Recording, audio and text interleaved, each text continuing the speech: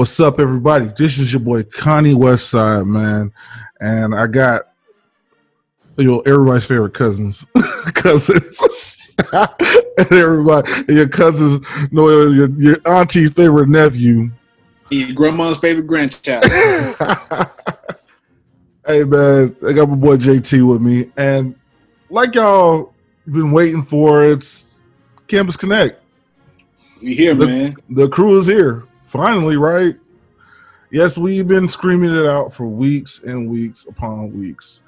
And like my boy JT says, the other half of Campus Connect crew, he's excited to tell y'all what's going on, man. So, bro, we here. How you feeling? Yo, bro, I'm lit right now, bro. You know what I'm saying? Like, it's something that we've been working on behind the scenes for a minute, and we didn't want to just rush to put nothing out. You know what I'm saying? We didn't want to be just a mediocre show. Like, this show is here going to be a show that's going to catapult all other shows. This is going to be your number one go-to show every Wednesday before college football starts on a Thursday. We're going to give you the inside scoop. We're going to give you the inside heat. We're going to give you the inside picks. We're going to be raw, uncut, doop, doop, doop, doop, ready to go. Fire. And like my boy said, we are going to be raw and uncut. Now, when we say uncut, we're just going to be like, we're going to be keep it 100. We ain't going to, like, you know what I'm saying? You ain't going to see no strippers come out. You might. I don't know. Listen up. Hey, no, for real though, man. But this show, not only that we're seeking to inspire, make sure that everybody, you already know how we do the mission statement, man. But we're seeking to inspire people and get people off of. We're trying to get everybody to make sure they stay fans, but let's be realistic. And the most realistic thing right now, I have to talk about it. JT, I've been bombarding JT with this, guys, and like it's you really have. You really have. It's funny because it's his team that we want to do. It's not this episode, but it's his team that we want to talk about next episode. But this episode, we got to talk about the team that I've been bombarding him with for the longest time. Bro, drum roll, please. We are going to talk about James Franklin and the Penn State Nifty Lions. Now, Penn State back in the day, they were linebacker U, and then they got into some trouble. Coach died. Program went under. But there was hope. There was a light-skinned black man that came to the rescue, bald, with a beard, glasses, and I don't give a crap attitude, and I'm about to win. I don't care what you think. I don't care what you say. We're talking about James Franklin. So James Franklin came in, man, and when I tell you, came in wreck shop. He came in with with questions behind him. Oh, he's leaving Vanderbilt after 3 seasons, blah, blah, blah. Think about what he did with Vanderbilt. 2 9-win seasons? Yeah. Look, man, that's hard to do with Vanderbilt. You know what I mean? Like with Vanderbilt, bro, like what he did with that program, though, was seriously, it was, I don't know if another coach can actually do that in a short time frame. Mm-hmm. Short time frame like he did it. Like, but it's the culture that he brings to the program. You know what I'm saying? Like, he's going to bring a winning culture to the program, and it bleeds off to the other coaches. Then from the other coaches, it bleeds off to the players. Mm-hmm. And then that right there, that winning mentality was drives the recruits. Granted, you're in the Big Ten.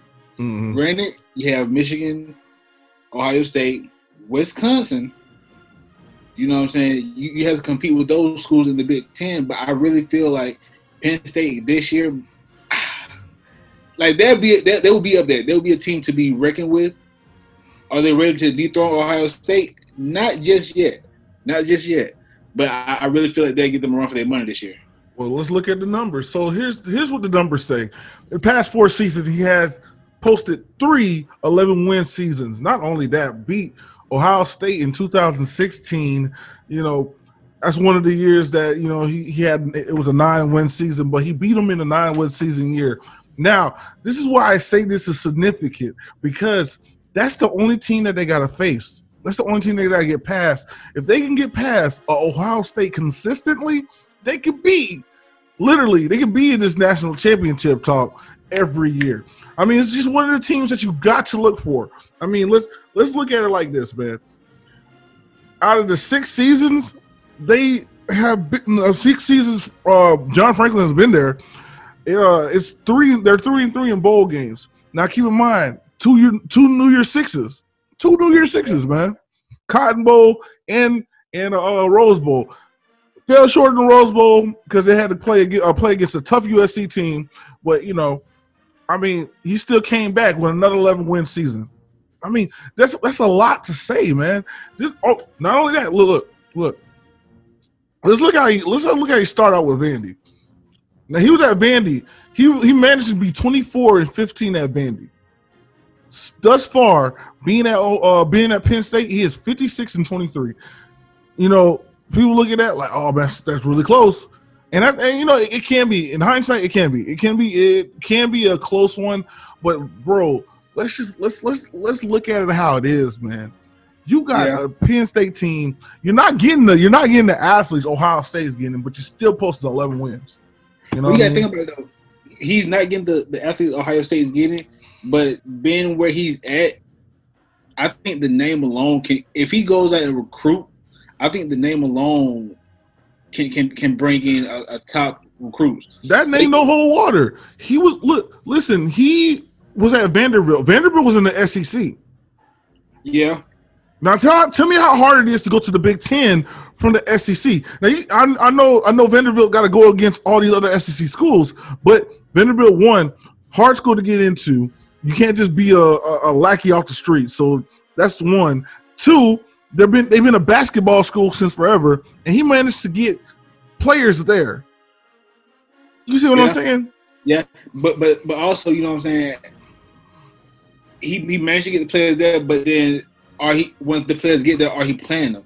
Because you know what I'm saying, now you got one of your safeties in the trans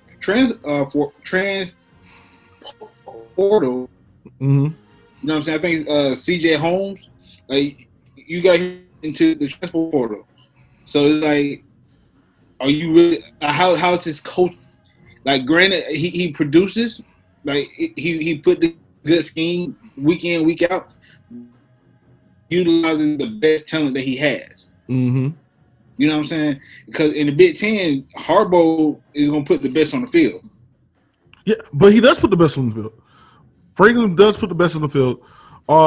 One wide receiver they just drafted. They just got drafted not even like a couple months ago. He was one of the fastest wide receivers. They got a running back that's coming. They got a junior running back that's coming back for a senior year.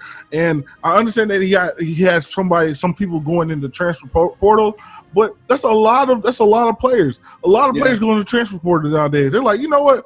I don't feel this team. Maybe I'll go somewhere else. You know what I mean? Transfer portal is like the new free agency thing. You know what I'm saying? Oh, I'm a free agent. Let me go ahead and do whatever. You know what I mean?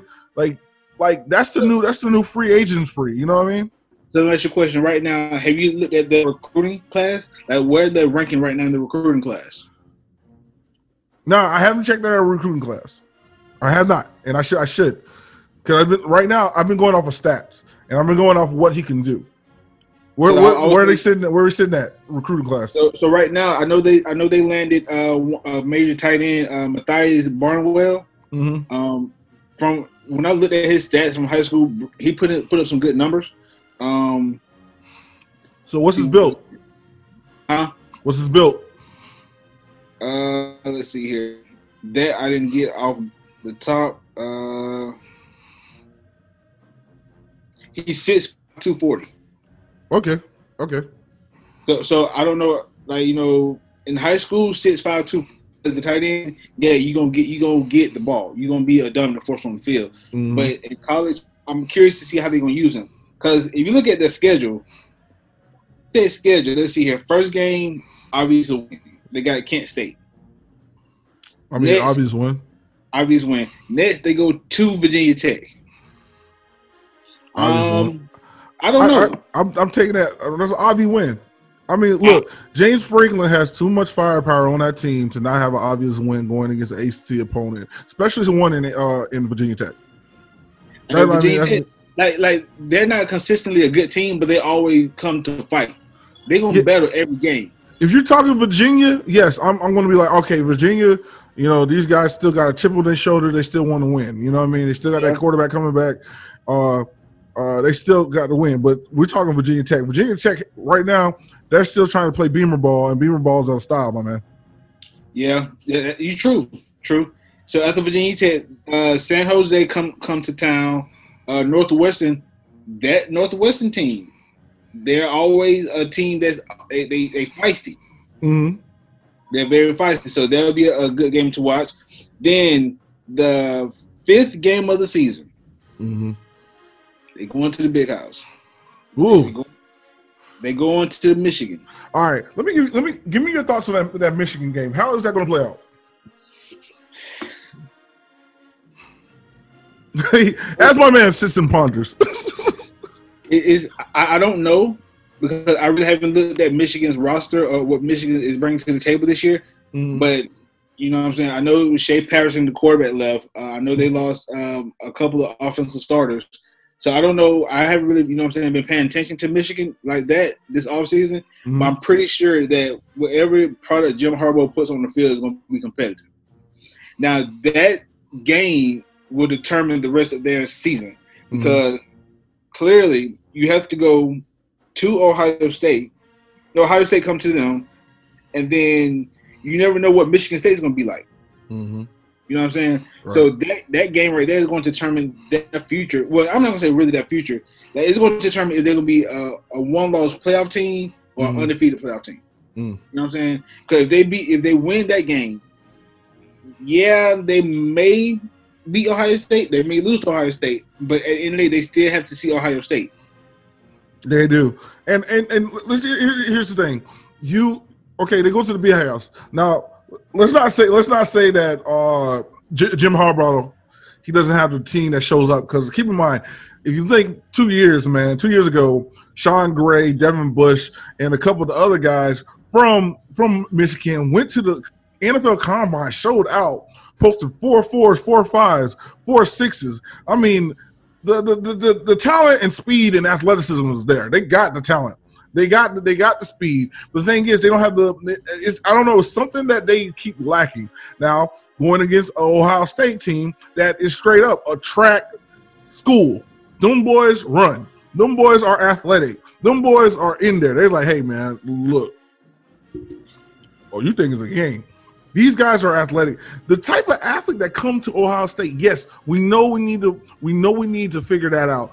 But I'm trusting in James Franklin and his system because what he's showing me, if I can I have consistently posted 11 wins. 11 wins. Let me get over this hump. And it's not like they don't give Ohio State a problem. It's not like they don't give Ohio State a problem. Ohio State a problem every year. Every year. Run for their money. Ohio State finds a crazy way to get out of that house. Finds a crazy way to get out of losing a game. Who else is on that schedule, man? So after Michigan, they got a bye week. Then they go. Iowa come to town. Ohio State come to town. They go to Indiana. They go to Nebraska. Michigan State come to town. Maryland come to town, and then they wrap up the season at Rutgers. All right, so boom. The rest of it's a winnable schedule. You know what I mean? Me personally, I see one loss on that schedule. Right now, I just see one loss on the schedule, and so just you know what I'm saying, not doing research on Michigan, doing research on Michigan State. I'm gonna say possible 2 loss. 2 loss? Yeah, I don't see them beating Michigan because I just feel like Jim Harbaugh is going to prepare them. That's 5 games in. You know what I'm saying? Like that's game number 5 y'all playing. I really feel like they'll be at a point where they'll be able to dissect and beat Penn State. But like I said, I don't know what Penn State is going to bring to the table because looking at Penn State's depth chart, so you're going to have Sean Clifford probably going to be the starter because he's a junior. Right. Your running back, you got Journey Brown and Noah Kane and Devin Ford. Now, I've heard a lot about that kid, Devin Ford. Mm-hmm. Yeah, man. Huh? Devin Ford, one amazing athlete, one amazing talent, bro, for real. Yeah, and then you're going to have receivers. You're going to have Daniel George, Cam Sullivan Brown, and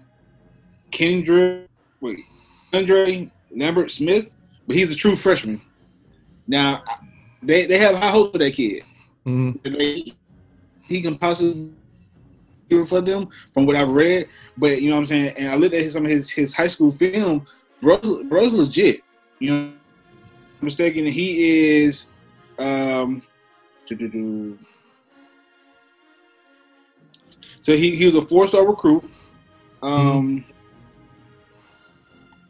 He don't give his height or anything.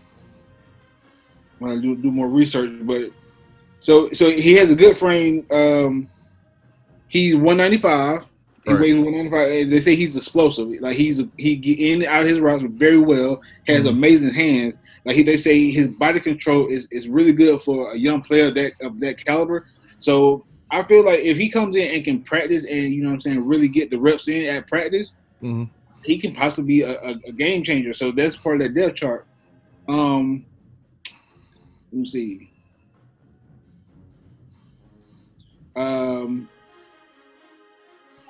You got Johan Dotson. Now that kid's nice. Dotson. Like he's a true stud. Right. TJ Jones. They got a lot of receivers they can go with. You know what I'm saying? So I'm really interested in see how they use the skilled players in certain positions.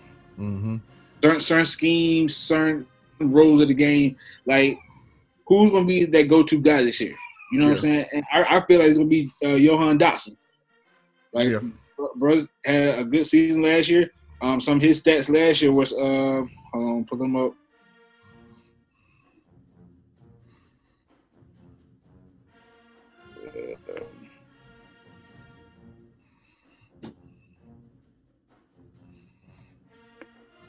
So last season, stat-wise, he produced. He had 27 catches, 488 yards, 5 touchdowns. You know what I'm saying? I feel like he sophomore last season. This year he'll be a junior. Okay. So I feel like this will be a kind of a breakout year for him. He has the reps behind him. So this could be a possible game changer for them. You know what I'm saying? Because he's been in the trenches. He's been in the big games. Like for instance, let me see some of his stats here.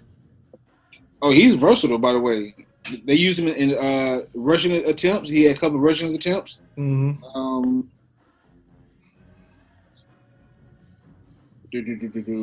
He against Buffalo. Granted, Buffalo is a mid-major team. He had 4 catches, 109 yards. Against Michigan, he had 1 catch, 37 yards. But granted, that was against Michigan. You know what I'm saying? As a sophomore, the upperclassmen going to really be keen in. You know what I'm saying? To kind of sort of those reps. But based off this, bro, I think he's going to be a solid player for him. Penn State, on paper, looks like a solid team. Right. I mean, on paper, yes. And, let's be honest with ourselves. You know what I'm saying? We are putting hopes into a guy that, for some reason, college football world will say he's still untested. I mean, to me, he battled through, posted 11 wins consistently. I got to give the guy the okay. All right, so guys, that's the first episode, man. Thank you, man. We're gonna continue on. We're gonna continue on next time. Next episode, we're going to get in depth about them Florida Gators because it's going down in the swamp. This is your boy Connie Westside, and it's your favorite cousin JT, man. We out.